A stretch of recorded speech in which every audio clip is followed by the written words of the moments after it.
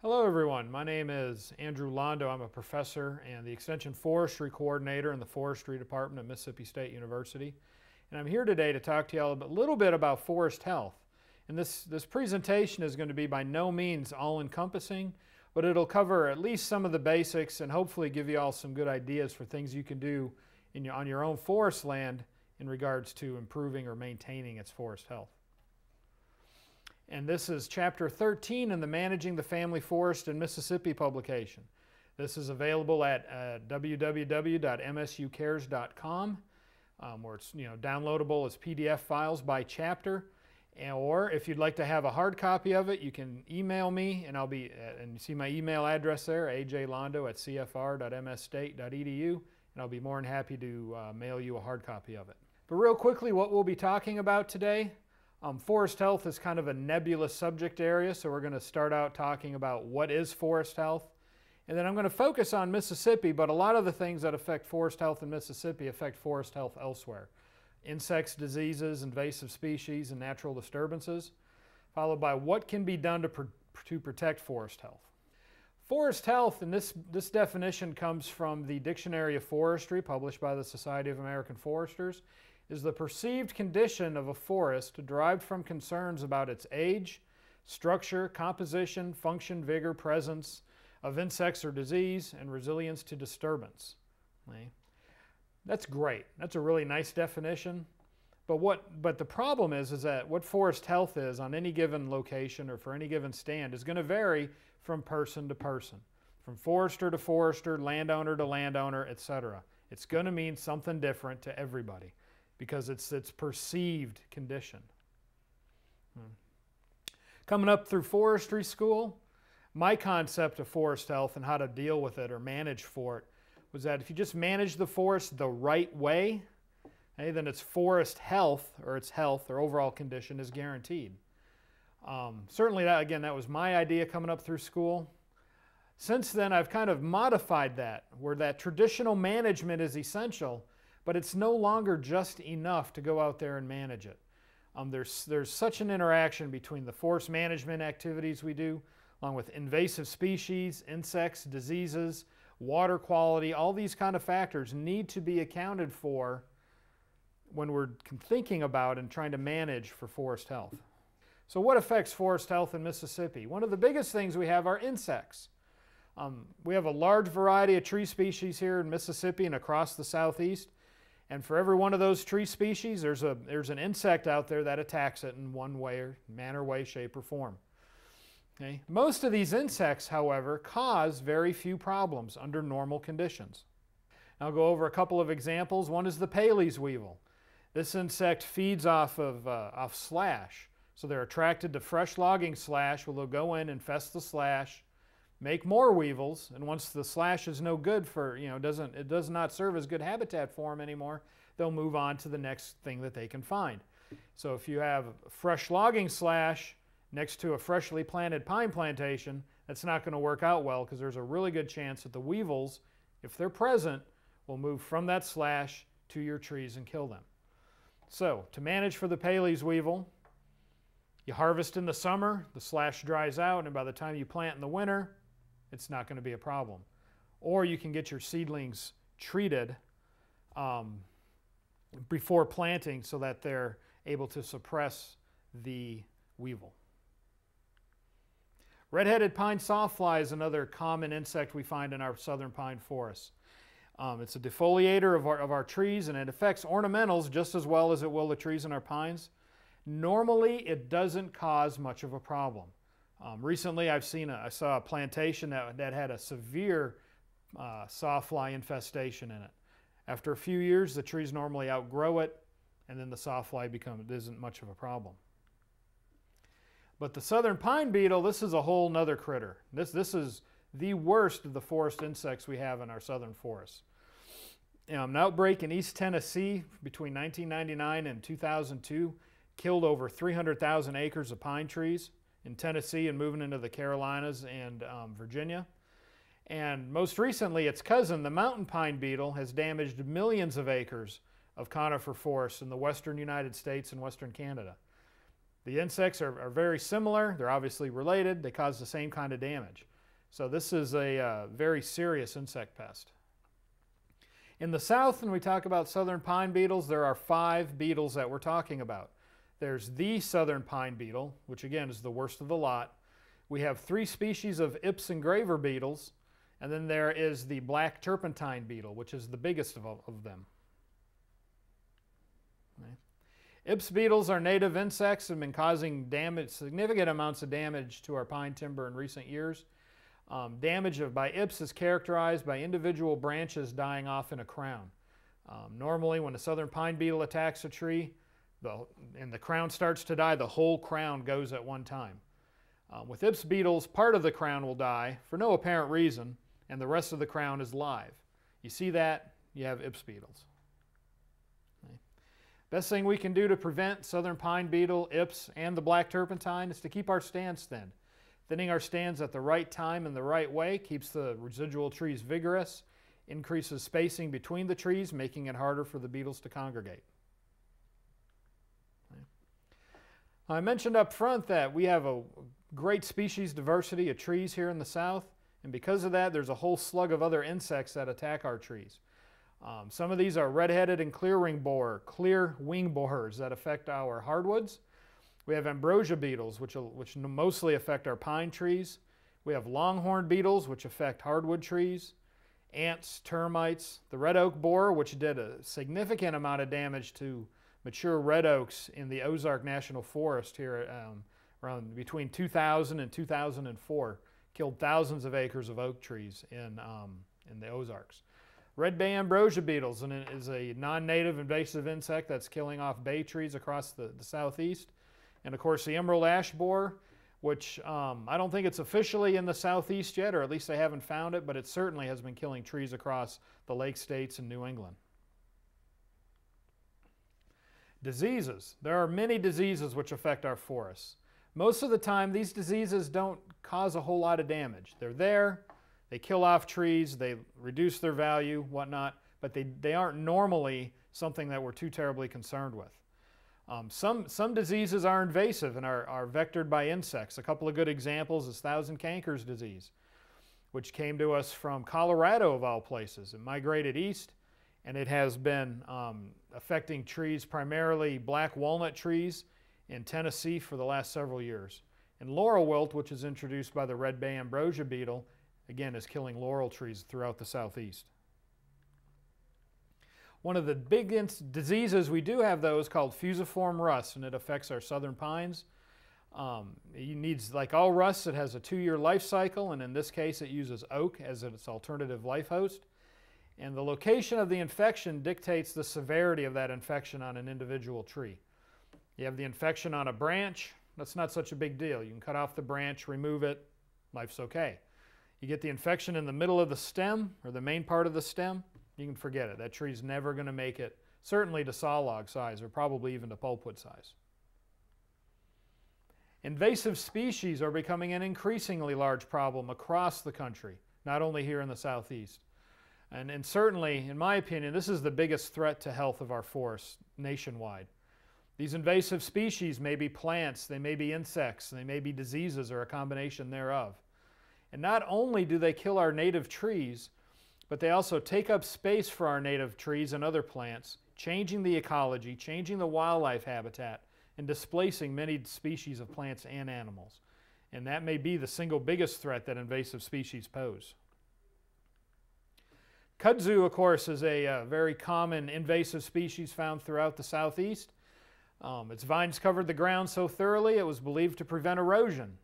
So they being the USDA, started planting it back in the 1920s. Come to find out, it doesn't do anything to stabilize soil, or to prevent soil erosion. It just overtakes everything. And in the picture I have here, it's even encroaching upon Atlanta, Georgia.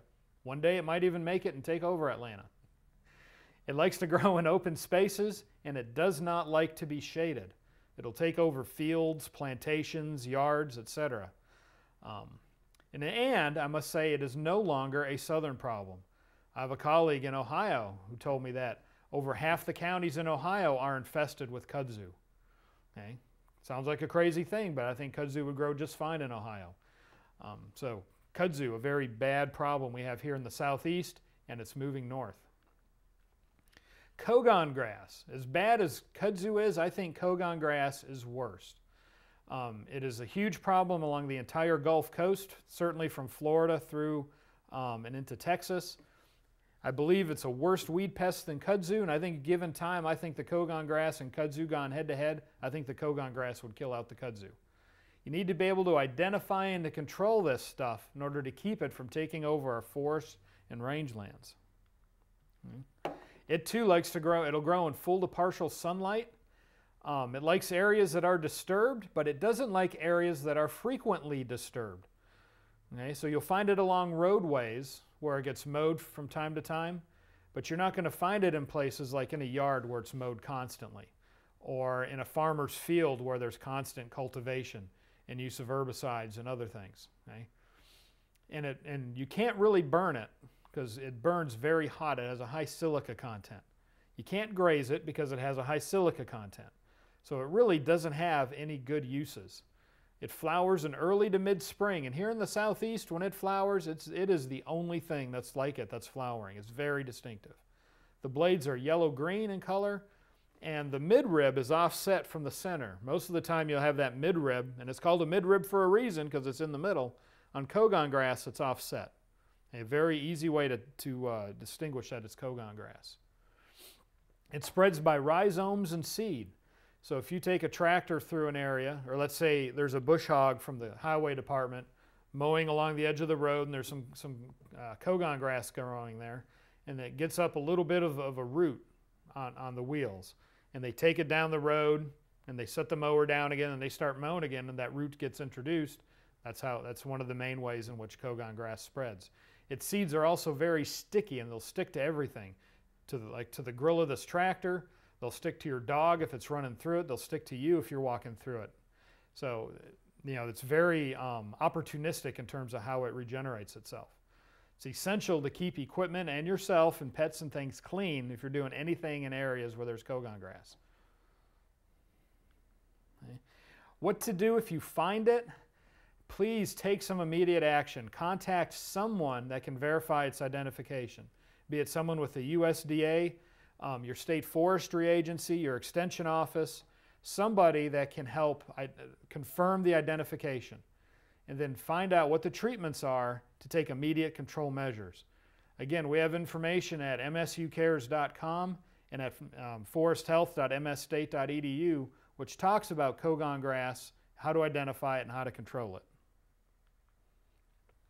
Emerald ash borer, for those watching this who are from the north, you probably already have a pretty good idea of what this insect is. It's a non-native invasive insect introduced from Asia, first found in the Detroit, Michigan area around 2002. I grew up in northern Michigan, and they say that the emerald ash borer lived in Detroit for about 10 years before it finally reached detectable levels. So anything that can live in Detroit for 10 years has got to be pretty tough. That's a pretty hardy bug. Since its discovery, it's been found in 14 states, just most recently in Massachusetts. It's been found as far south as southern Missouri and Knoxville, Tennessee. It's killed millions of trees in the Lake States and in New England, and it has the potential to spread and cause much more damage. The economic losses, certainly, the loss of shade trees in urban environments is bad, but in Mississippi, ash makes up about $50 million worth of stumpage to landowners a year in harvest value. So potentially, the emerald ash borer coming to Mississippi and other states in the south can have a very negative impact on our forest landowners.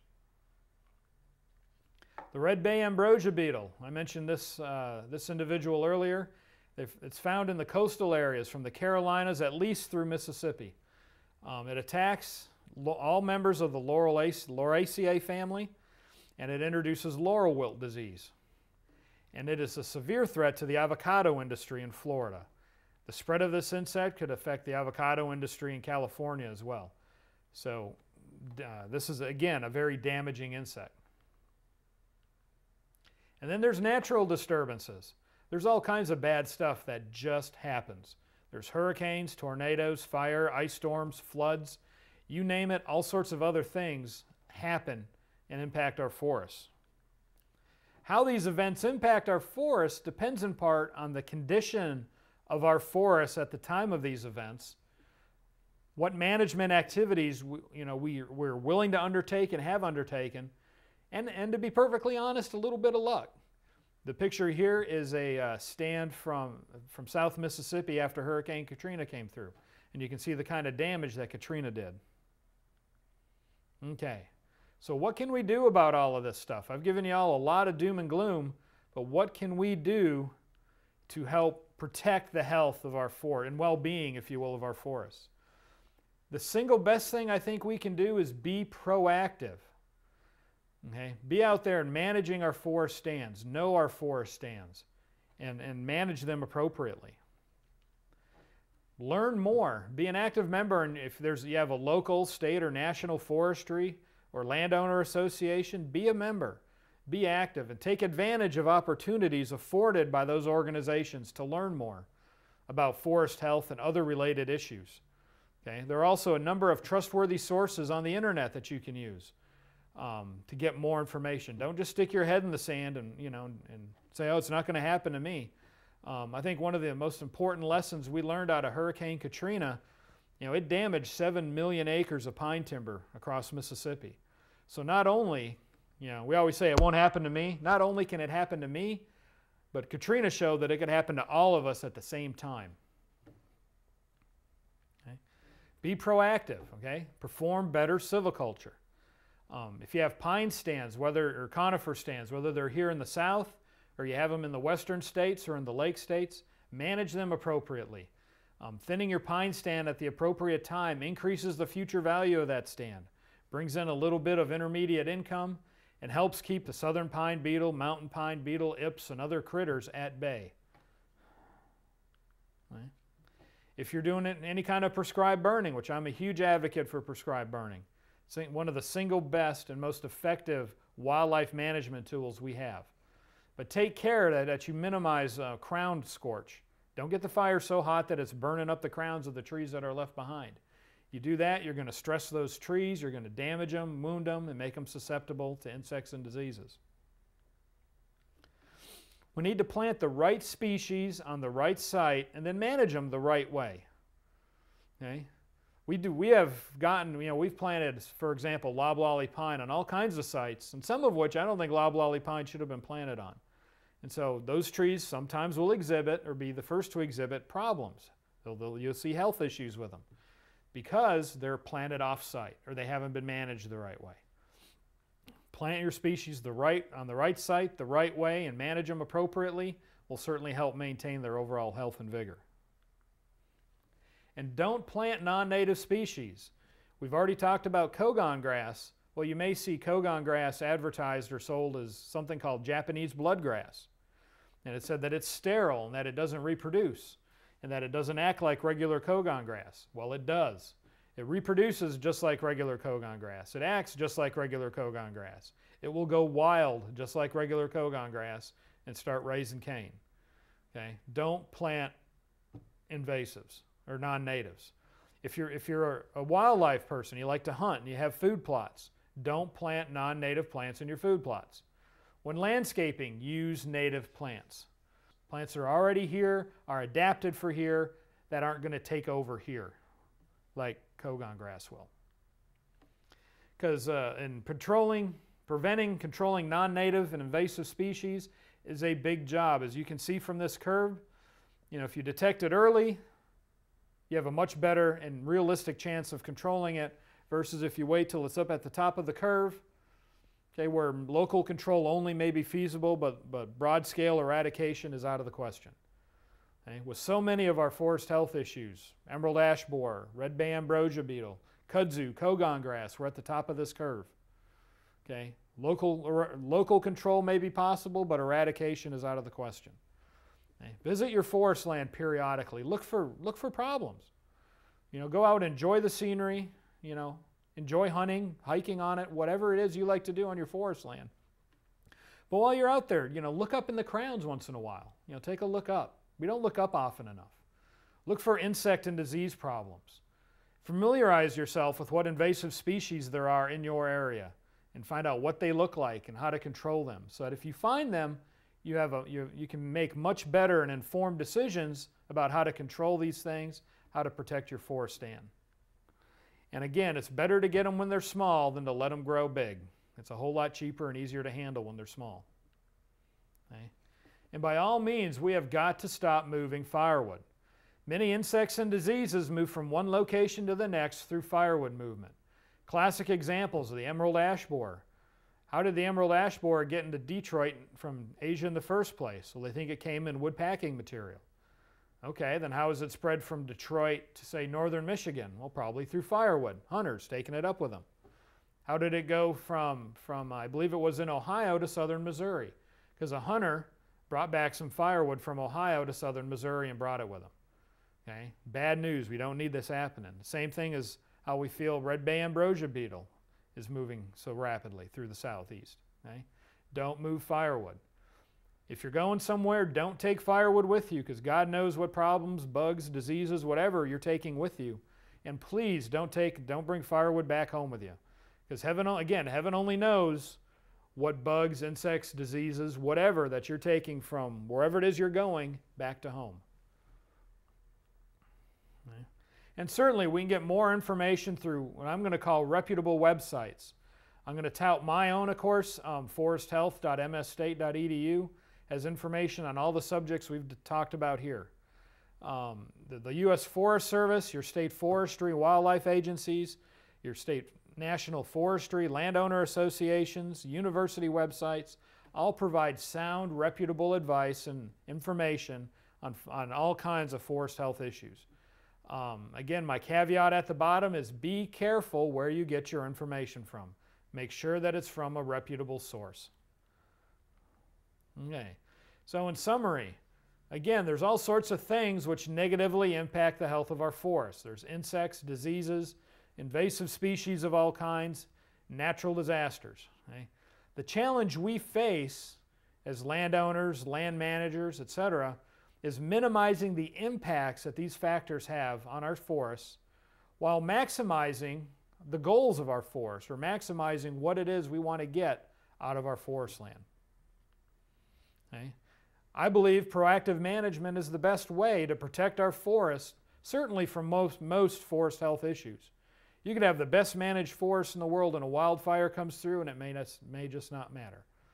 Or an insect outbreak may happen and you could have the stand is in perfect condition for, to fight off an insect outbreak, but if the insect populations are high enough, it may not matter.